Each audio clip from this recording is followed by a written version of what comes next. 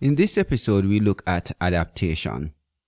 Hi boys and girls, at the end of this week's lesson, you will be able to explain the phrase adaptation of organisms to their environment, explain how organisms are suited to their environment, and complete at least 4 of the activities at the 8 learning centers.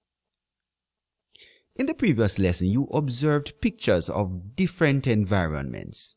The adverse, that is harsh conditions of some of these places allow organisms to develop certain structures and behaviors to survive.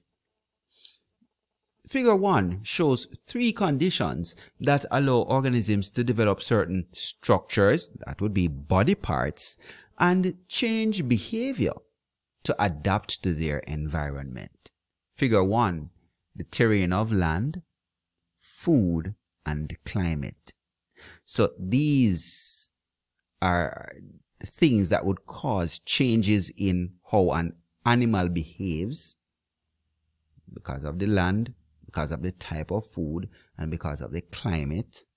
There would be changes in behavior or changes in their body to adjust to the type of land, the type of food, and the type of climate. In order to have an advantage for survival, animals develop structure or body part to 1. Locate food. For example, a giraffe's neck allows it to eat leaves from tall trees. 2.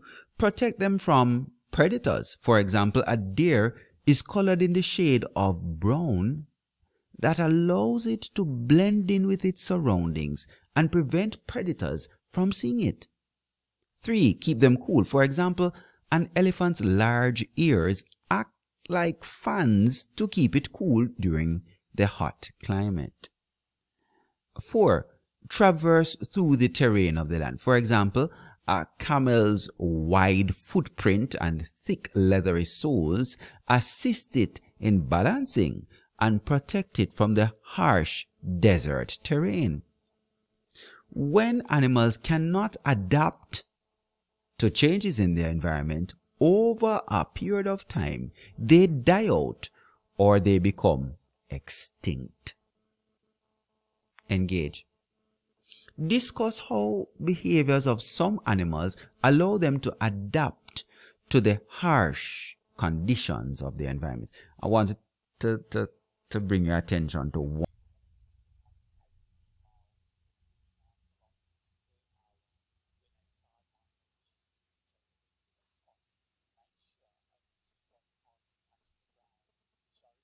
Alright, so that little piece was about the sidewinder snake, and it moves in a particular way that prevents itself from, being under hot desert sand. Okay, so only 2 parts of its body will touch the sand at any one point, and that also allows it to move quickly as compared with other snakes in that particular environment.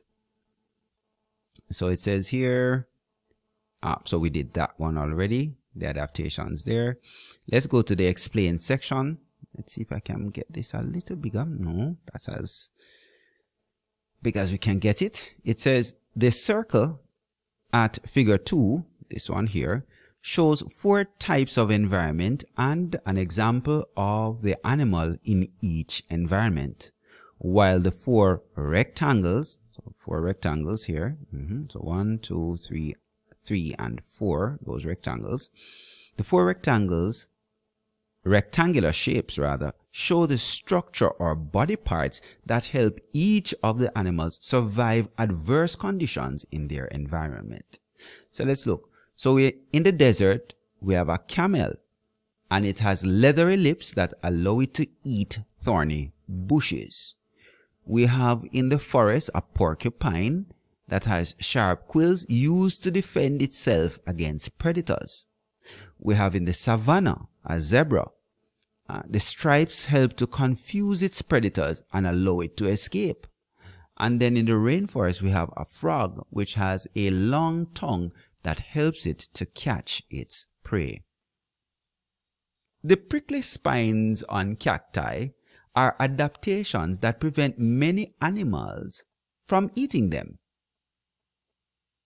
Identify the animal in figure 2 that has body parts that are adapted to allow it to feed on cacti. Justify your answer. So is it the camel? Is it the frog? Is it the zebra or the porcupine? You would tell us which one. Let's extend. Let's go further. Figure 3 shows two organisms that adapt to their conditions in their environment. It says complete figure 3 by writing beside the number how the organism adapts to the environment, and beside the letters write a reason for adapting. So we have the chameleon. How is it adapted to its environment? So we have to know that the chameleon is a type of lizard and it changes color. Okay. And then the hummingbird. What's special about its flight, its body, that allows it to adapt to its environment? Finally now, complete at least 4 of these activities. It says 1. Explain the phrase adaptation of organisms to their environment. 2. Find out the names of 2 organisms that use their body structure or body parts as an advantage to survive adverse conditions in their environment, and name the body parts. Okay, so like a polar bear has strong legs that allow it to swim. Polar bear also has fur that helps to keep it warm. It has claws that it uses to hunt its prey, like seals and so on. Right? It has a very good sense of smell, because it can smell a seal sometimes even under the ice. Right? And they say over a mile away they can smell their prey. Okay. Next one, changes in their behavior to allow them to survive adverse conditions in their environment.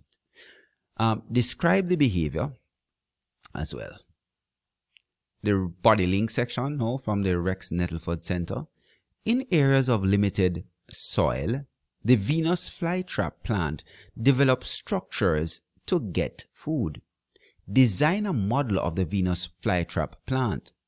Use resources available to make a model of the Venus flytrap plant that you designed. On each leaf, make some teeth.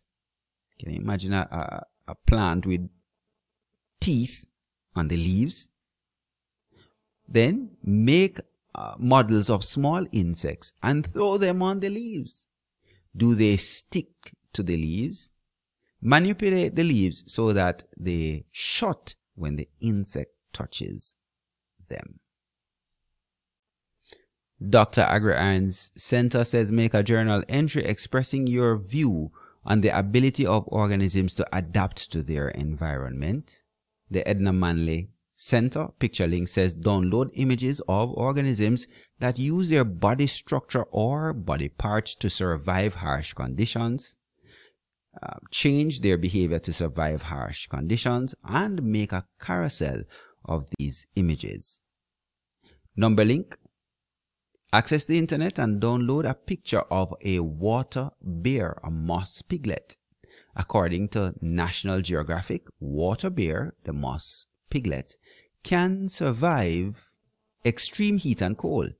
It will survive at temperatures as low as minus 273 degrees Celsius and as high as 150 degrees Celsius.